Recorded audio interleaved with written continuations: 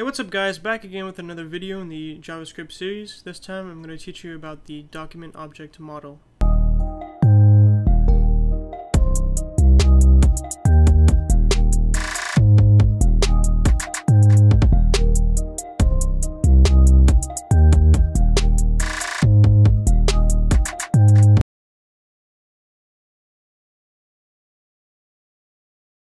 Alright guys, so I know it's been a long time since I've made a video in this series, but I want to come back to it because JavaScript is awesome, and whenever I want to teach you about things using JavaScript, I want you to have a full understanding of it, so it's good for me to finish the series strong with some good videos, okay? So now what we're going to be going over is called the DOM, okay?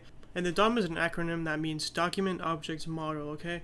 And in basic terms, it's just a way for you to represent your website within objects, okay? So you can actually grab the contents of your website with JavaScript code, okay? So it's going to be very powerful. It's actually very powerful, and it allows us to do many things with JavaScript, okay?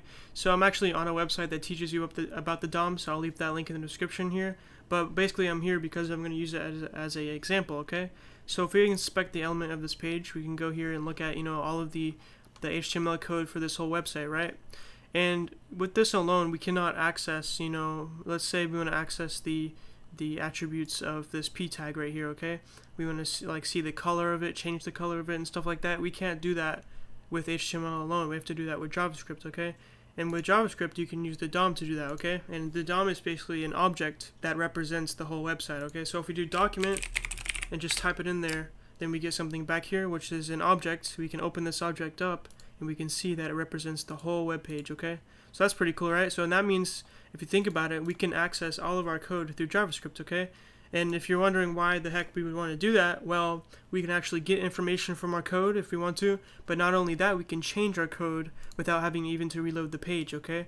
So this is an object here, but it's actually represented whenever you print it out in the Chrome console as a string here. This is actually kind of a string technically. So if we want to look at it in object terms, we could do console.dir, or I don't know how to say that or pronounce that. So dir and then document dir. Anyway, so dir document, and so that will print it out as an actual object. So if we open this up, we can see all of the attributes that this object has. So that's pretty cool, right? So we can see that it has a bunch of stuff like, let's see here, the domain, the domain of the website here, developer.mozilla.org. We got the head. We can get all the head information. Like, let's see here, the child nodes of the head will be all the elements that are inside the head. So basically, the text, the meta tags.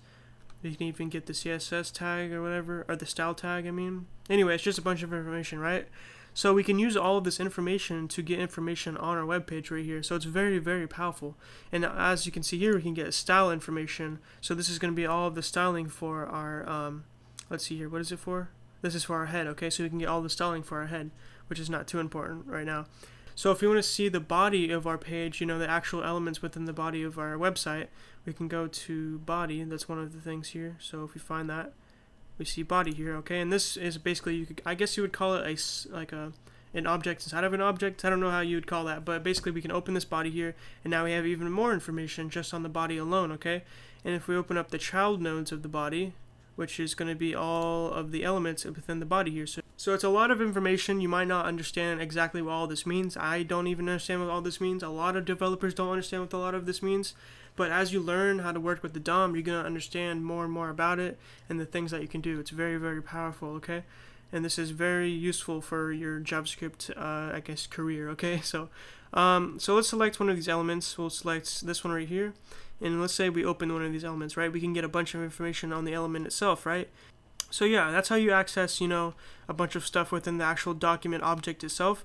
But as another example, we can do document dot and then access it like we would access a normal object, right? So we could do document dot body dot child nodes, and then it gives us a preview of the value of this variable, I guess you could say. This is technically a variable, so it gives us the value here, which is actually an array of all the elements that are on this page, okay? So let's say we want to access this one right here, the second, or the first one actually. We can just do, since it's an array, we'll do 0 because arrays are 0 based, right? So it starts at 0. So now we have selected this element, right? So that's pretty cool. So that's how you do something like that, and yeah.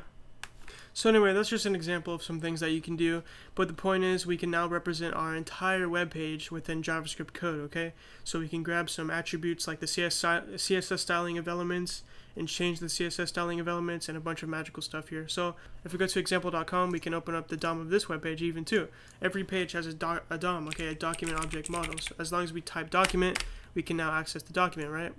So let's console.dir it so we can see what it looks like as a document. And let's see, we can go to child nodes, and let's see, we get a bunch of stuff here. Well, that's the child nodes of the document itself. Let's go to body. Let's find body, and we'll look at the child nodes of the body.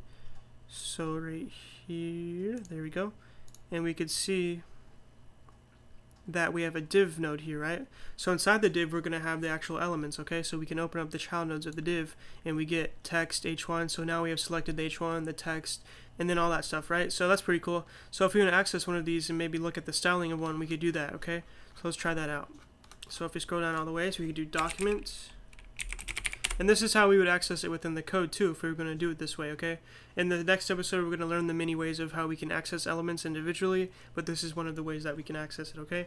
So document.body.childNodes, right there, and then dot, and then we could see, let's access div, so we'll do 1, because that's the second one, and then dot, we can see the child nodes of div, so child nodes of div. Now we can see all of these child nodes. So let's select the h1 tag right here, okay? So that would be the second one also, so it would be 1. And then now we can access a bunch of information on that child node, or the element, okay? So it's the same thing. Element is a child node, basically. A node is an element. So if we want to see the styling of this, we can. We could do style, and then now we can get a preview of all the stylings here. So if we do dot to see the attributes for the style variable, I guess you could say, now we get every single CSS style that can be possibly used on that single element, okay? So that's really cool.